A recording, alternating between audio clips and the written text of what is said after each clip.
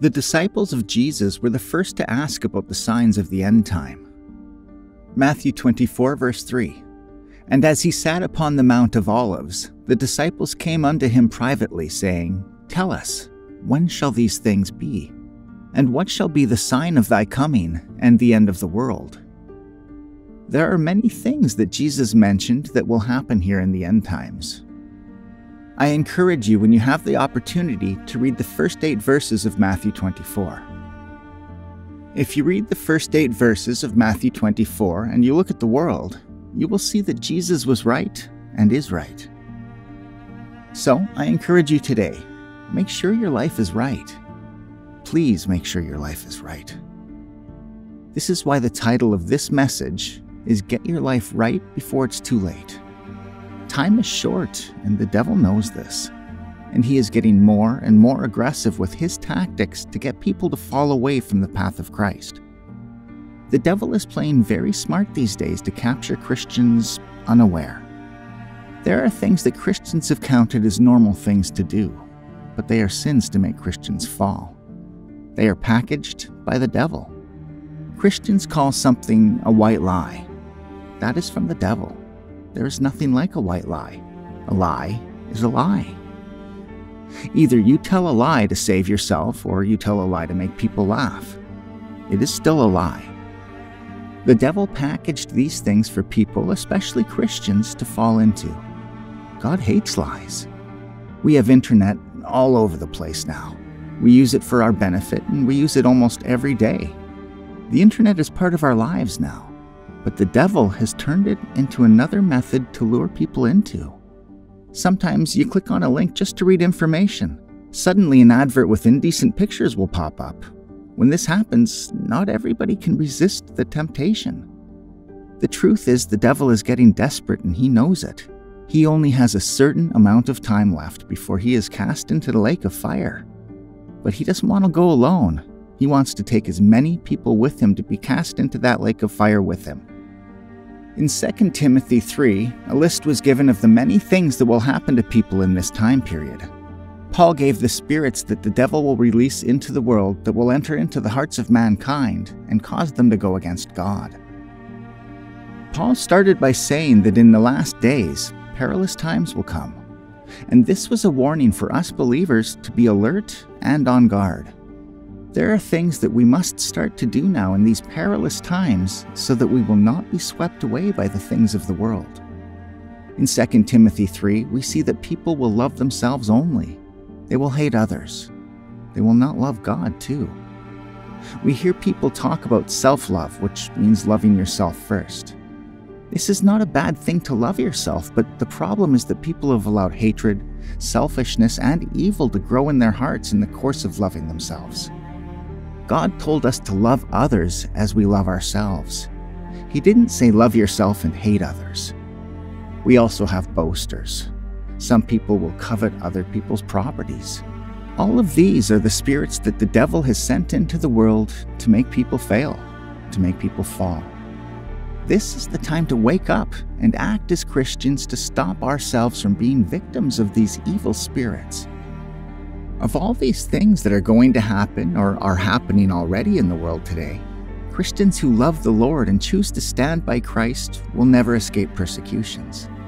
2 Timothy 3, verse 12.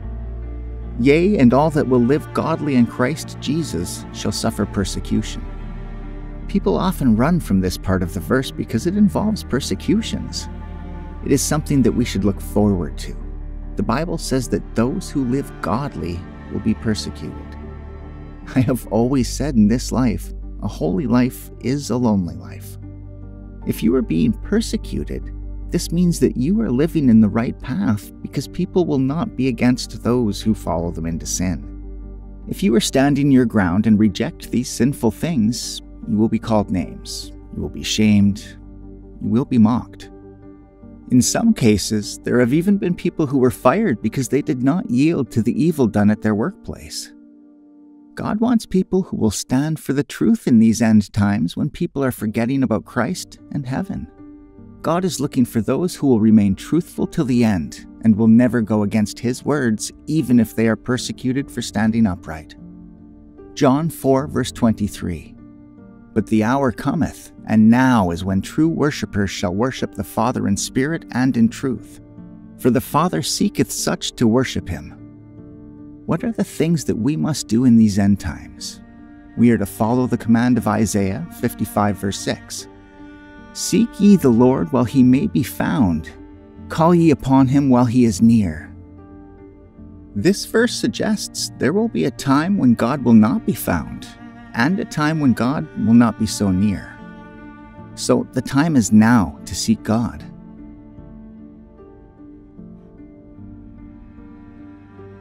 All we need to do is to recognize our need for God and humbly ask Him to draw near to us.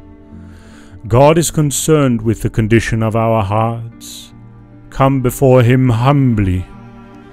2 Chronicles 7 verse 14. If my people which are called by my name shall humble themselves and pray, and seek my face, and turn from their wicked ways, then will I hear from heaven, and will forgive their sin, and will heal their land. He doesn't desire to be aloof and afar off. He is a God of intimacy and wants to come near. We are told that if we ask anything of the Father by faith, we will receive it. God's ears are tuned to us when we come and acknowledge our need of Him and our desire for Him to invade our space. The truth is, He is standing at the heart door of the Christian, waiting to be let in. Revelation 3 verse 20. Here I am. I stand at the door and knock. If anyone hears my voice and opens the door, I will come in and eat with that person, and they with me. Before we pray, He is standing there. He has presented Himself and is waiting for us to ask Him to come in. Secondly, we must stay on the right path. There is much wind of fake doctrines blowing around right now. Many people have been blown away by these doctrines. Ephesians 4 verse 14. That we henceforth be no more children, tossed to and fro and carried about with every wind of doctrine by the sleight of men and cunning craftiness, whereby they lie in wait to deceive. Even though the perilous times are here, we must continue to grow and not be like an infant that can be easily tossed to and fro. We need to stand our ground and remain faithful in God. That is the only way we can stay on the right path. How do we grow and remain on the right path? Pray without ceasing. In this end time, we must increase the amount of time we spend in the place of prayer. We must pray at all times. The location should never be a barrier to us, and we must pray and continue to pray. If everything is going well for us, we must pray. If things are not going well, we must pray fervently. Ephesians 6 verse 13. Wherefore take unto you the whole armor of God, that ye may be able to withstand in the evil day, and having done all, to stand. Read the word.